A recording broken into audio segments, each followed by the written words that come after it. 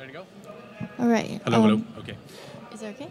Yep. Let us welcome Mr. Don Freda, Vice President of Articulate. He'll be sharing about interactive video made us easy with Articulate Storyline today. Let us welcome him. Thank you. Good morning, everybody. So we're here to talk about interactive video, and I think it's actually quite a timely conversation as video has evolved. I've been in this industry for over 10 years, and we're really at a point now where I think video can easily become a major strategy in terms of your e-learning development.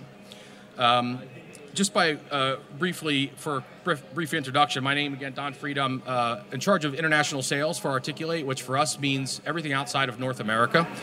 We work through a partner network of over 60 partners worldwide, including our partner here in Malaysia, eLearning Minds, where you can find me after the session if you'd like some more information. The company was founded in 2002 in New York City. We've grown to over 140 employees in 7 countries now, and are generally considered the leader when it comes to quick and easy e-learning development. And Storyline, a product that was introduced a couple years ago, has really taken the e-learning world by storm. iStudio is another award-winning product that we offer that is perfect for those of you who are PowerPoint-centric developers. We're going to be focusing on Storyline today because it does do allows you to do some very cool things with video. And let's just talk a little bit about video. The reason video in the past has been probably shunned or not used as much as you might think, obviously very expensive to produce. Costs for video could be in the thousands of dollars per minute in terms of final production costs. Very time consuming. You couldn't rapidly produce something and get it out the door quickly to your learners. And of course there was huge file sizes. The compression technology was just not there, which made it very hard to deploy or distribute your video. And difficult to maintain. If you shot a video and then something changed with a product or a policy or a procedure, it was very difficult to go back and edit the video. You had to basically go back and produce the video all over again. Where are we today? It's become quite inexpensive and easy. Most people have a better video camera on their iPhone or smartphone today than you could have had for thousands of dollars several years ago. So very good quality from your smartphone, and it's very easily downloaded or streamed. Compression technology, bandwidth in general is so much better than where it was just a few years ago that it allows quick and easy deployment and really makes video very practical for e-learning applications. Why would you want to use video in your e-learning? First and foremost, I think it is immersive. You are pulling the learner into a reality that is very difficult to establish just with words or even images. If a picture is worth 1,000 words, a clip of video could be worth 10,000. So you want to think about that in terms of the context of the learning as well. Difficult sometimes to establish context when it's just text. Maybe some images can help, but in a video, you pull the learner into the reality you're trying to establish very quickly. It's quite novel as well. It kind of looks different than most people are used to seeing when you talk about online e-learning or PowerPoint-based e-learning, where clip art tends to be very common and stock images. The video is going to personalize and make the learning interesting, and it can be very effective. The nuances that a video would expose, let's say in a particular process, maybe an assembly process, or in the case of learning, maybe something with hands-on lab work or something like that. A video could get can provide way more detail and nuance than text and pictures ever could. So, one more point about compression. We've spent a lot of time at Ariticulate thinking about compression. I want to just sort of give you an idea of the amount of compression. This is the original file here. This was a video background that was used in a course by one of our customers. 3.14 gigabytes. Once published with Storyline, 1.2 megabytes. very little loss of fidelity. So you're not sacrificing quality anymore when you talk about incorporating video into your courses. So let's look at some examples. This is one of my favorites. Anybody who's a fan of the Keurig brewing device, you'll recognize this. I'm not sure why. Is that showing up okay? All right. A little off-center here. But so what you're going to see here, this is a video on how to use the Keurig brewer. For most of us, if you have experience with this, this is going to be sort of a review. And that's one of the great things about using video is for someone who's experienced, they can just watch the video as sort of a refresher, but someone who wants more detail with storyline, you're able to allow them the option to drill down and get more detail. So let's take a look at this. Let me start the video. And what you're going to see here, during the different steps of the process, we have these little call-outs here, these little buttons. And I can click on that to drill down and get more information on this particular step. Note the video in the background paused to allow, so the user doesn't miss anything, and allow the user time to read here, and then we click continue, and we go to the next step. Note the position of the buttons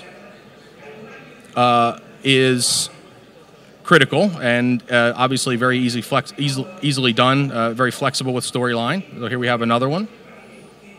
So again, if you kind of know what you're doing here or you have an idea, you don't have to click and stop. It gives you the flexibility to allow for some of that drill down versus just sort of a quick refresher.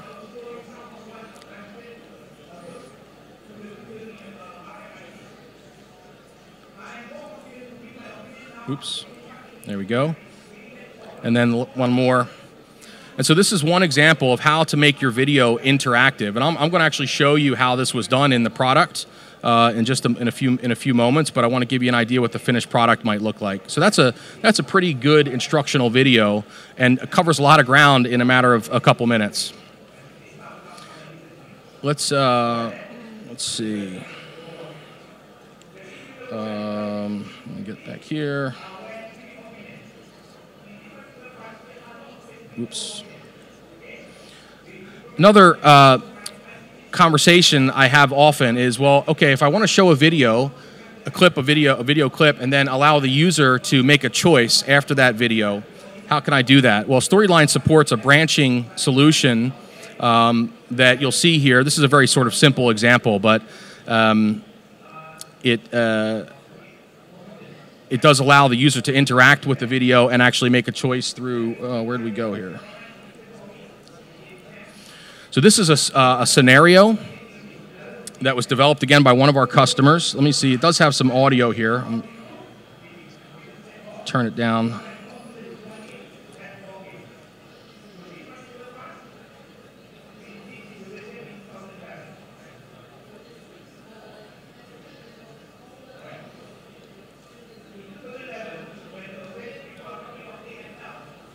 Okay, you're not. There was a fire alarm there, you didn't hear it. So now you're being asked, okay, the fire alarm sounds, what do you want to do? So you have three choices, and based on the choice, you're going to see a different video. So in this first choice, it shows us the result of our choice.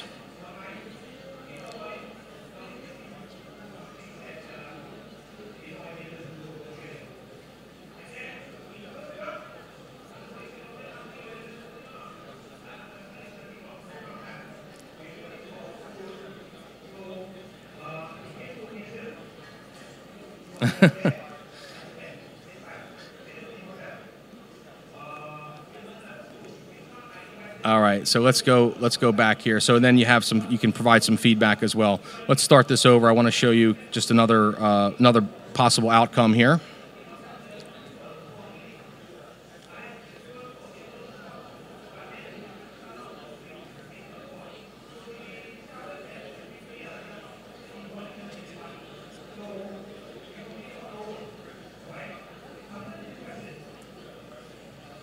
One minor design tip I would say, I like to have the slider here, so you can fast forward a little bit if you'd like.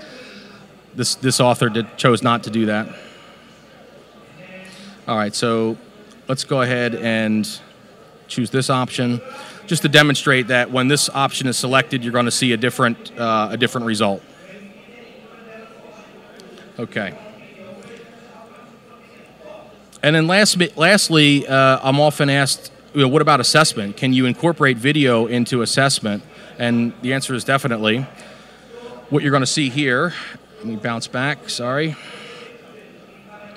A couple different techniques here. So this first slide does not have any video on it per se, but what we can do is make a choice, a multiple choice here, and then submit.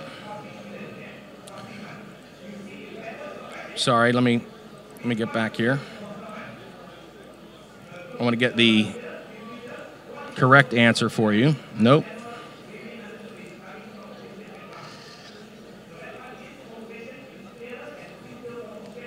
There we go. So here's video in the feedback layer.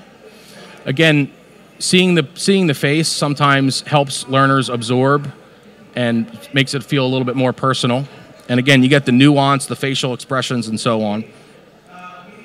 So this next slide is an example of another example of using video in the assessment. Basically, you're going to see 3 videos here that demonstrate stopping and signaling techniques, and you have to pick the one that you think is correct.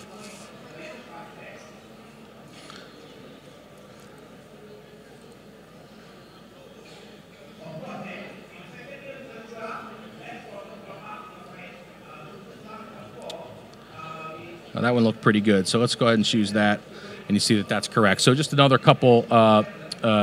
example of using video in your e-learning content. So let's now I want to take a look at how some of this stuff was built, so you get a better sense of how Storyline supports this. So let me go ahead and open up a project. We'll start with the Keurig video. And now we're looking in the authoring interface here of Storyline. So I'm going to begin by just putting a new slide in here. We'll just make a blank slide. Open up the slide, and I can insert video from a file into my slide.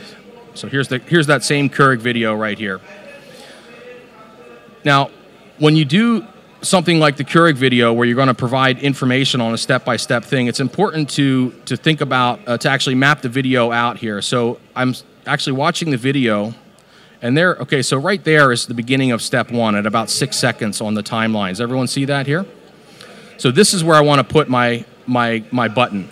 So I can add an interactive button, and I want to put it right about here. You can kind of see it in the background. Number 1. Let's make it this color here so it stands out. Now, a button in Storyline can have a trigger. So what we want to do is add a trigger to this button to show a layer of information. Which layer? Well, we don't have any other layers yet, but we're going to insert a new one. So you see over here that Storyline has created the new layer when the user clicks the button. So now, what do we want to appear on that layer? We can insert a caption, something like this, and say this is the info for step 1. Okay.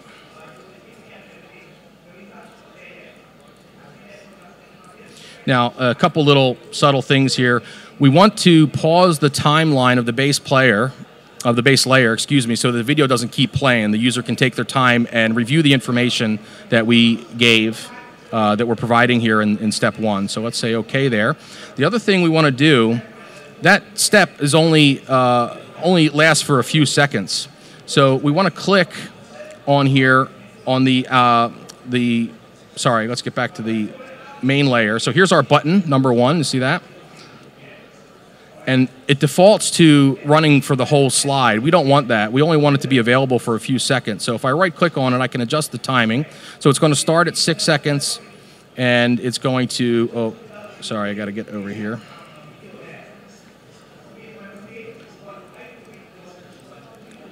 And we can reduce this to 5 seconds, let's say.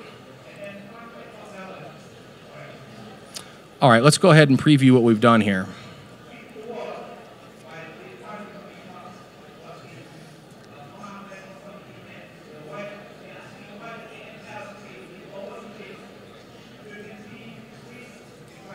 Okay, does everyone see how that ties back to the original example? Obviously, it doesn't look as nice, it's not perfect, but basically we've triggered more information, we've paused the timeline of the video, essentially making the video interactive. Now, one more thing I forgot to add here. If we go to the layer, we want to allow the user to get back to the video, to restart the video, right? So let's go ahead and add another button. And we'll just call this the continue button. And we'll add a trigger. So instead, this time the trigger is not going to be to show a layer, but to hide a layer, the current layer when the user clicks. So let's do that one more time.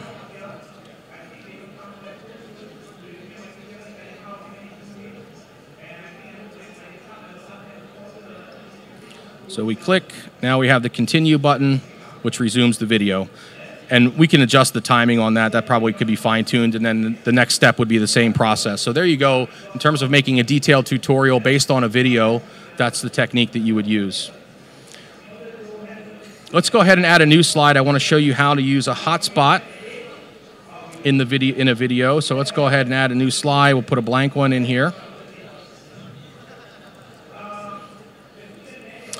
And on this slide, I have a video of a car, well, shot from a car through the windshield of a car driving through an English town.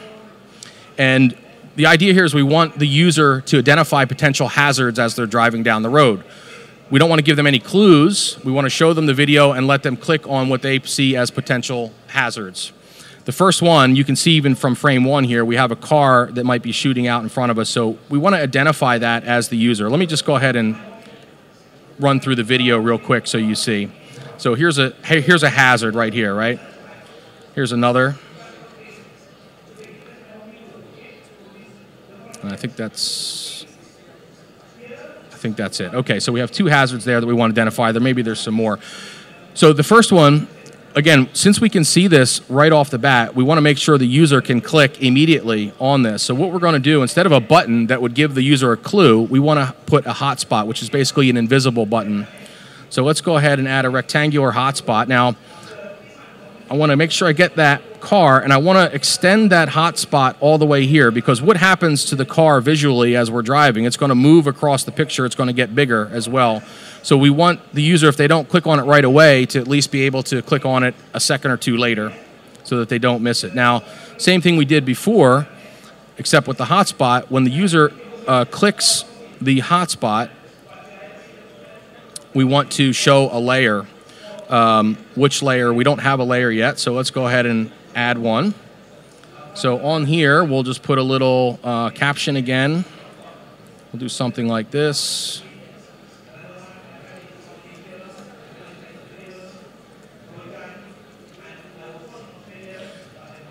Okay, and yeah, we'll just leave it at that for now. We'll add a continue button.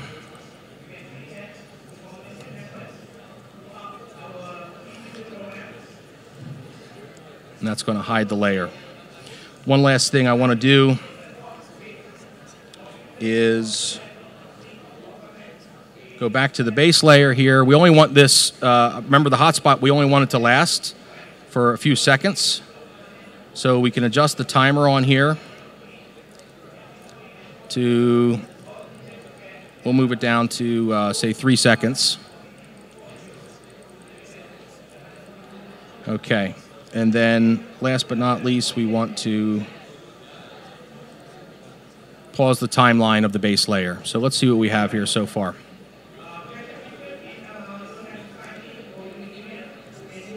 Oh, I know what happened there. Sorry. All right, let's try that again.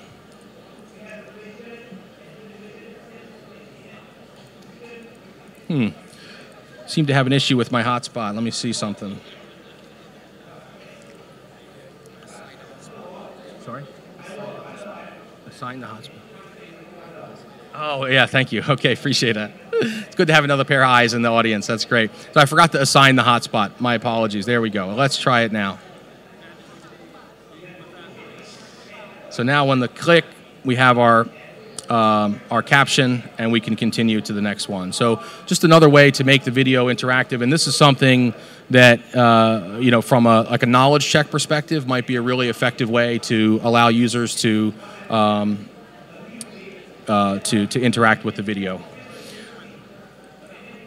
Okay, instead of I only have a few minutes left, so I'm not going to dive into the next demo here, but let me just conclude by providing you with my email address. If you have any questions, I'd be happy to answer those.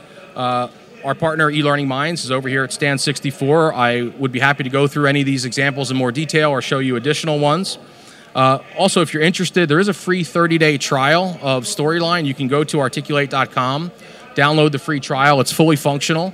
And there's also hundreds of tutorials, literally hundreds of tutorials available on the product, so you don't even have to worry about getting trained or anything like that. You'll be able to teach yourself. It's a pretty easy tool to learn anyway. So I hope you found that informative, and thank you very much for your time. I appreciate it.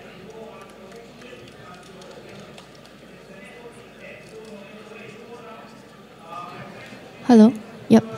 So does anyone have any questions? Anyone? You can raise your hands. Okay. No? All right. Thank you. Thank you.